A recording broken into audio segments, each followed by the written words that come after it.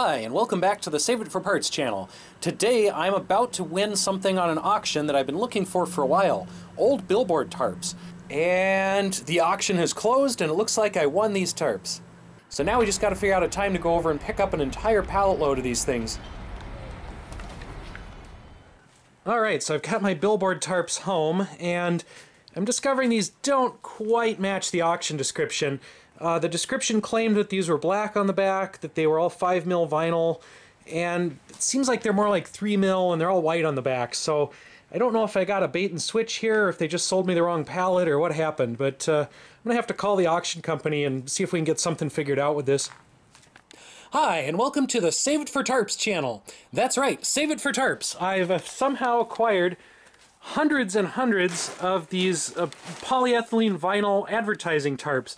These are former billboards printed on basically a plastic tarp, but the thinnest possible one you can get.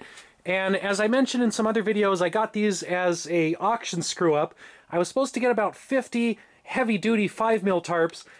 They gave me 300 light-duty tarps, and these are really crummy. Half of them are ripped up and abraded and just kind of destroyed. So I was going to make a boat out of the heavy-duty ones, or at least cover some boats outside, but these just fall apart when you even look at them funny. So they're kind of useless as anything to cover anything with. They're useless for any kind of waterproofing. I can't really use them, and even though I got a refund, the company refused to take them back. So right now my entire garage is stuffed full of these things. I can't even get to any of my other projects. My rail bike is buried. All my cabinets are buried. My workbench is buried. The airboat's buried. Even the tank's buried. There is nothing but tarps in this garage right now. So I put out a couple short videos asking people for ideas on what to do with all these things. And there have definitely been some interesting suggestions. I've got hot air balloon that's been sent in by a few people. Break them down and weld them into something. Try to heat seal them together. Try to resin laminate them together, make them into fiberglass. Build a sail or sailboat. Build a boat hull. Here's another suggestion for fiberglass composites. Use them for house insulation. I actually do have a 1970s full boat kayak that I got from a viewer and a friend of a friend, and that was kind of the original plan for these. I was hoping to get the nice thick ones, wrap them around that folding kayak frame, and have a ridiculous advertising boat. Unfortunately, I don't think these are going to hold water unless I laminate 5 or 6 of them together like some people are saying, and we might try that. It might end up just being this wrinkly nightmare, but we'll have to see what happens. That'll probably be a future video. Somebody suggested a hang glider or a giant kite, a beach tent, a wind-powered rail speeder. That's actually yet another idea I had for the railroad speeder, and I actually have a little legitimate sailboat, which I was going to steal the mast and sail off of. Unfortunately, you guessed it, the sailboat is also buried under billboard tarps. Oh look, I even have more billboard tarps still in the car that I don't know where to put. Okay, so a lot of these suggestions depend on welding or gluing or laminating or otherwise attaching these tarps together so that I get a bigger surface area than just one. Each of these is about a 10-foot by 20-foot tarp. They're not the full-size billboards, the 14 by 48 that you see along the road. I don't really know where these were used. They seem to be a non-standard size, and again, that's why I got my money back at the auction. These were supposed to be the 14 by 48, and they're just not. So if we do have to attach these together, how do we do it? We can try heat sealing, we could try glue, we could try tape, we could try sewing. I don't know how well these flimsy things are going to hold up to any of those methods. So let's just give a few of them a try and see what happens. Okay, so first question, will these even hold up to a high enough temperature to melt them together or to use for a hot air balloon? Okay, that does absolutely nothing, but it's not very hot. If we want to do a hot air balloon, we're going to need some propane or something a little more energetic. So let's try that.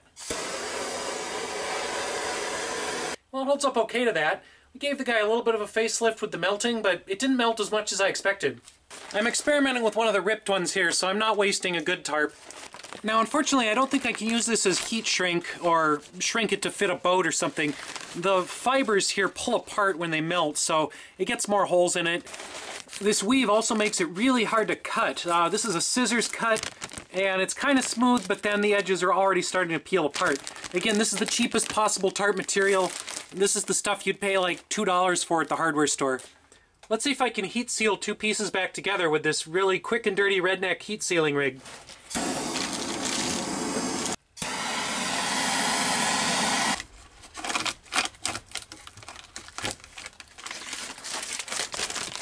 Okay, that does not work. It just melts and it rips apart. There's no structural stability with heat sealing it that way. I'm sure I'm doing it at the wrong temperature, but I don't know if there is a correct temperature that's going to form a strong bond and not just melt it. Alright, can we hot glue it together?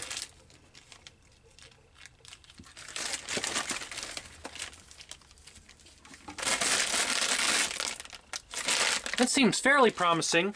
The glue did not melt all the way through, and it actually made a pretty strong bond. Like, I can tear it apart, but I'm damaging the tarp, not the glue, so hot glue seems really promising. How about tape? Well, not this tape. This brand is garbage. This doesn't stick to anything. Alright, will it stick together with good duct tape?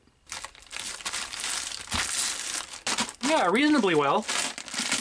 Not as good as hot glue, but it does stick okay. This might be a way to patch any small holes that I find in the tarps along the way. Alright, now how about fiberglassing with this stuff?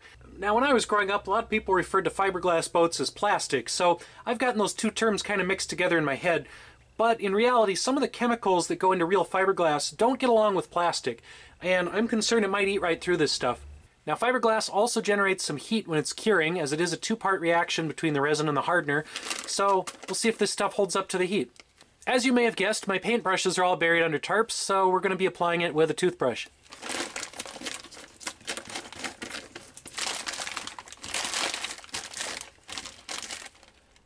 So my fiberglass test has sat long enough for it to set up. Well, it should have set up if it was real fiberglass, but unfortunately it really hasn't worked with this tarp.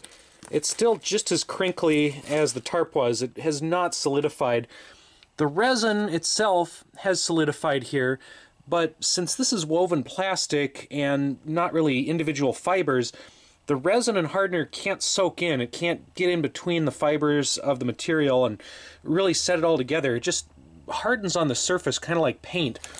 And yes, I did put my resin on both sides, and I had it kind of shaped around this form, thinking that it would solidify into a cup shape. But as you can see, fiberglass resin doesn't work on this stuff at all. Now, as far as the hot air balloon idea, we did some really rough math and figured that each of these approximately 10 by 20 foot tarps, if made into a perfect sphere, would hold enough hot air to lift about 4 pounds. And coincidentally, each of these tarps weighs about 4 pounds, so theoretically, each one could lift its own weight. Now, we can't get a perfect sphere out of them, but we can cut them into strips, and if we can glue them together in some way that doesn't add a lot of weight through the adhesive, we could theoretically make a big balloon envelope. Now, I definitely can't test that one in my yard because we do live in a city and we have helicopters flying over and whatnot, but maybe we could do that out at Sandland. I think that's going to be another video and probably way, way down the road because I am not prepared to make a hot air balloon just yet. So if anyone out there is looking to buy a used Billboard tarp, stay away from the thinner material. I think the technical specs on this are 3 mil, approximately 2 ounces per square yard, and on the labels here it's called an eco poster. I don't know if that means that it's biodegradable or just that it uses less material than a traditional billboard, but apparently that's what this stuff is. These little labels are nice if you can find them because they give you a preview of the graphic and the label of what's on the tarp. These are some of the only nice folded up ones that I got. 90% of them were just kind of loose or wadded up and stapled together. Another way you can tell these are the thin ones is because they're only about 4 pounds per folded up tarp, as opposed to about 25 to 30 pounds for the full-size billboards made of the thicker material. Now, another suggestion for use for these was landscaping fabric or weed control. But if you've ever had a blue tarp go bad over the winter and rip apart on your boat, you know what it's like to pick blue plastic confetti out of the yard for months afterwards. I don't really want to do that with these. I've asked some farmers if they want them, haven't really heard back, so I suspect it's the same story there. They don't want to deal with these things when they shred apart in the wind. Now, another thing about these is, unlike the traditional hardware store tarps, these don't have grommets or rings along the edge. They just have this plastic channel that you'd put a rod or a rope through. So if you want to use these as tarps, you're going to have to put in your own grommets. Now, I do have a grommet kit with enough grommets for probably 1 tarp, so I could do that if I wanted, but it's not really worth the effort. Okay, I'm kind of running out of things to say about these tarps. We've tried a few basic experiments with them. We found some ways we could possibly work with the material, adhere it together, cut it up, reshape it, maybe do some things with it. And so we're going to try some more experiments and possibly some creations with it in the future. Maybe we'll try to make some boats, maybe we'll try to make some kites, maybe we'll try to make something that flies. I don't know yet. Stay tuned for that, see what we come up with. Hopefully I'll be doing this sooner rather than later because I would like my garage back. I would like to be free of the infinite tarp nightmare that has become all of my storage and workspace. So go ahead and like and subscribe so you see what becomes of all this stuff. Thank you for watching, and we'll see you next time.